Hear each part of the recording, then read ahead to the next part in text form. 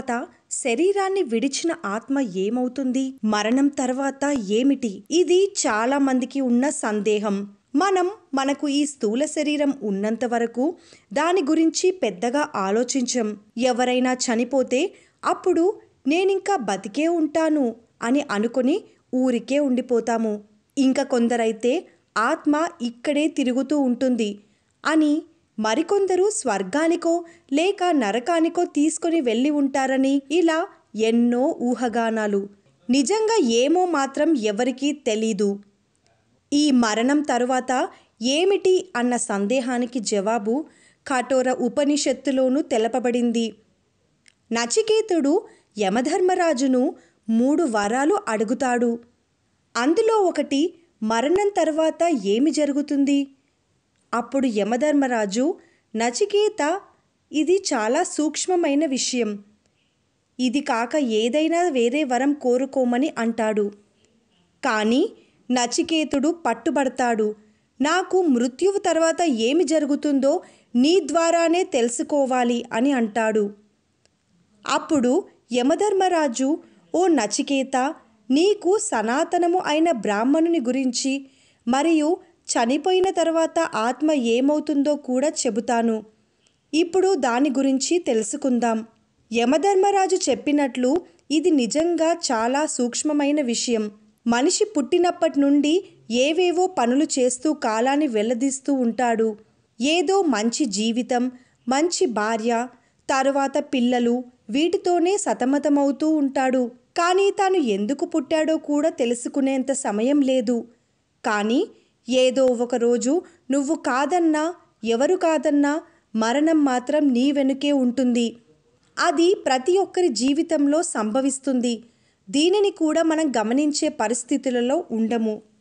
మరణం తరువాత ఏమీ జరగదు. నువ్వు నీ తల్లి కడుపులో నుండి వచ్చేటప్పుడు వెంట తెచ్చుకున్న నీ పాప పుణ్యాలను సమూలంగా నిర్మూలించుకొని ఉంటే నీవు పరమాత్మునిలో, అంటే పరమాత్ముని సాగరంలో విలీనమవుతావు. లేకపోతే నీ కర్మల అనుసారంగా నీవొక సూక్ష్మ శరీరాన్ని ధరించి సత్కర్మలు చేసి ఉంటే స్వర్గానికి, లేదా దుష్కర్మలు చేసి ఉంటే నరకానికి వెళ్తావు.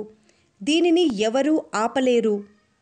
ఒకవేళ నువ్వు ఈ శరీరంతో ఉన్నప్పుడు భగవంతుని జ్ఞానాన్ని గ్రహించి ఉంటే, కొద్దిగా తెలుసుకొని ఉంటే నీకు మరలా మనిషి జన్మ వస్తుంది. ఇందులో ఎటువంటి సందేహం అవసరం లేదు. ఇది స్వయంగా శ్రీకృష్ణుడు అర్జునునికి వివరించాడు. కానీ మనకు తెలీదు మన కర్మలు అన్నీయూ అయిపోయినాయో లేదో. కావున మన ఈ స్థూల శరీరంను ధరించి ఉండగానే ఎటువంటి సందేహం లేకుండా ముక్తిని పొందే ఒక సదవకాశం ఉంది. ఆ విధంగా మనం శరీరంతో ఉండగానే మనకు మరలా జన్మలు రావు అని మనం నిశ్చితంగా ఉండాలంటే దానికి మనం చేయవలసిన పని సాధన. అంటే భగవంతునిని ఈ శరీర హృదయంలో సాక్షాత్కరించుకోవడమే. ఇది చేస్తే మనకింకా ఎటువంటి సందేహాలు ఉండవు. అప్పుడు నీకు తెలియని విషయములు అంటూ ఈ లోకంలో ఏదీ ఉండదు. అంటే అప్పుడు నీవెవరు, దేవుడెవరు, ఈ ప్రకృతి ఏంటి, అసలు ఇంతగా మభ్యపెడుతున్న ఈ మనస్సు ఏమిటి అన్న ప్రతి సందేహం తీరిపోతుంది. అప్పుడు తెలుస్తుంది మనసనేది లేదు, మనసనేదే ఒక భ్రమ అని. అది తెలుసుకోవాలంటే మనందరం చేయవలసిన పని ఈ బ్రహ్మాండ కోటి నాయకుడైన ఆ వాసుదేవుణ్ణి మన హృదయంలో దర్శించుకోవడమే. ఈ విధంగా మరణించిన తరువాత వారు సంపాదించుకున్న జ్ఞానాన్ని అనుసరించి వారికి మరలా ఏ జన్మలు అనేది వారి మీదనే ఆధారపడి ఉంటుంది. కొన్ని జీవాత్మలు శరీరం కోసం గర్భంలో ప్రవేశిస్తాయి.